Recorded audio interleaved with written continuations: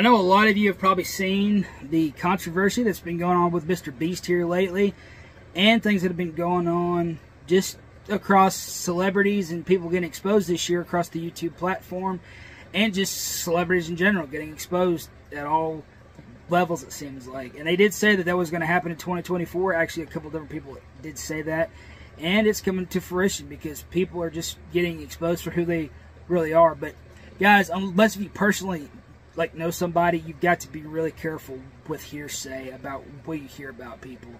You've really got to understand something. Now, a lot of people are saying, is it the end of Mr. Beast? Absolutely not. He's a billionaire. It's a huge platform. He owns all these businesses on YouTube. He has everything else going on. Big scandal and controversy going on with him right now. And a lot of people are saying, well, he's guilty because he's been going back and re-editing some of his videos and removing evidence, and there was grooming going on in the organization, and he knew about all this other stuff going on, and about how he's been going out and he steals people's ideas, and he uses people, and he tortures people in his videos, and how his videos are fake and everything. And I cannot say for sure, guys, but as people keep coming forward, we will know more and more as it continues to come to light.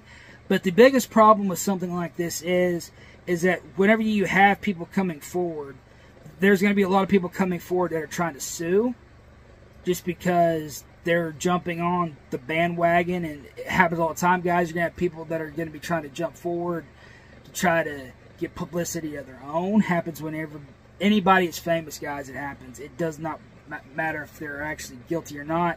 They'll come forward and say things that never actually happened.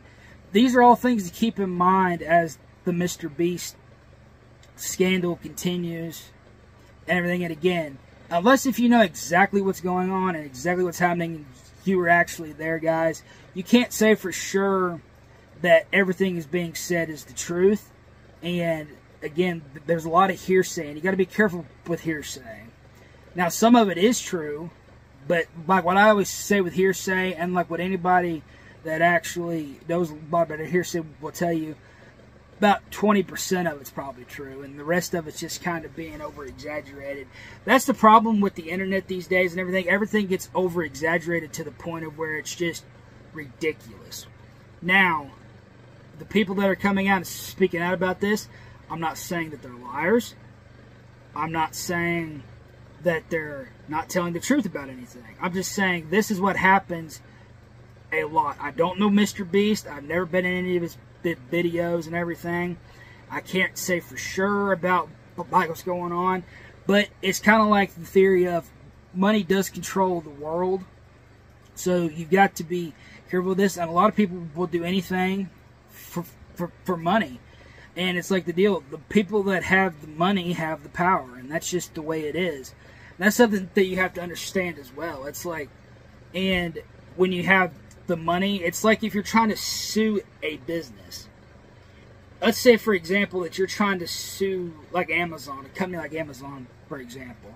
Now, I don't know why you would be, but you're trying to sue them because of something that happened or something.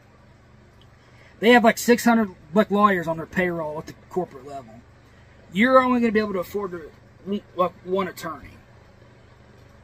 You're not going to be able to compete with that because they can sit there for years and continue to bleed your funds dry until you eventually just give up and you can't afford to pay your lawyer anymore. That's exactly like what I'm talking about. The people that have the money have the control and the power to do things.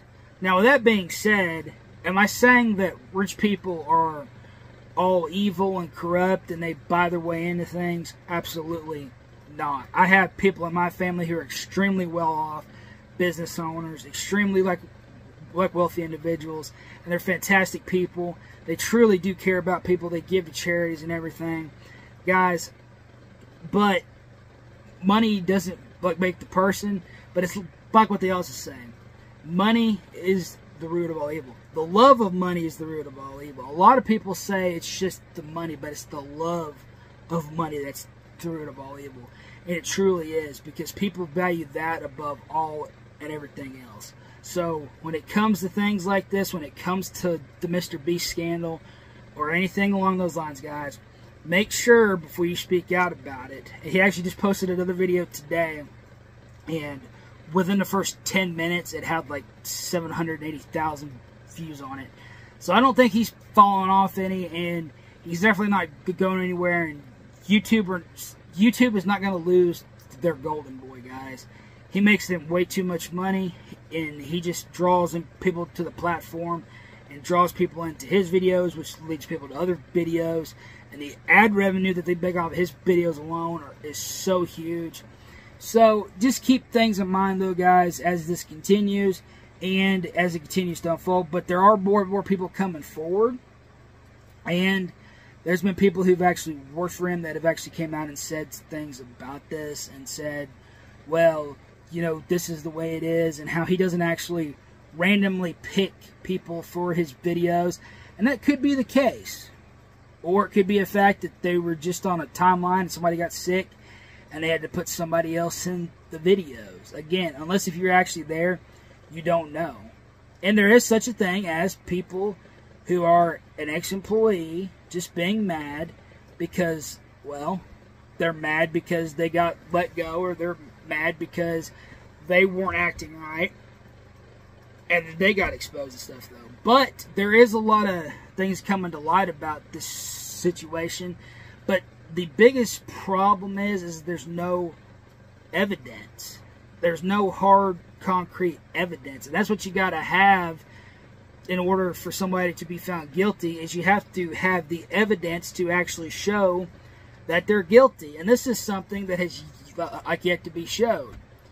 And it's just the way it is, guys. And attorneys and everything, again, if you can afford attorneys, and somebody like Mr. Beast has got attorneys on his staff, I'm sure, and everything, because when you get that big, you have to. It's just like any big business. It's just like Walmart. Because if you trip and fall and stuff, though, they got to have those people on staff. If you try to sue them for something, they got those people on staff to take care of that stuff. I've worked for companies like that before, and yeah, they just have a whole team, dozens and dozens and dozens of like lawyers on their staff. So, as this continues to develop, guys, Mr. Beast is not going anywhere, guys. His platform is not going anywhere. His Feastables bars are not going anywhere, and there's just so many things to be said. But this had actually been being said for years, though, too. People have been saying his videos were not real, and he wasn't actually giving people the money. And that has actually been being said and been brought to light more and more, if it is true, that he doesn't actually let people keep the cash, but he says, hey, I'll pay you later. But then he said in another interview that he actually gives the people the option if they want either the prize or something else. And he even said himself in another interview that he actually gets people to react differently to videos, because a lot of people just stand there and be like, oh, thanks, Jimmy, and stuff, though. But then there's other people out there who he wants a big reaction, like, thank you, like, this is going to help me pay off everything I owe and everything. He wants people to act that way in his videos for the reaction and the crowd views and everything. And I get it, but if everything else is true too, then kind of not a good thing. But again, I wasn't there, so I don't know. And these are just things to keep in mind, guys, because I'm sure that you've had people in your life and friends of yours tell you, well, stay away from them because they tell you all this stuff about somebody and it isn't even true. That person just made that stuff up to get you to not hang out with them or try to ruin the people's reputation. And people are that way, guys. People have ill intentions for you. They want to ruin your reputation, especially if you're doing really well and they're not. They don't like seeing people doing well. And this could be people in your own family. This could be friends of yours that you've had for 20 years. It does not matter. They don't want what's best for you. They want to drag you down to their level and put you down there with them because they don't want to see you being above them. In fact, they'll try to drag you down below their level, guys.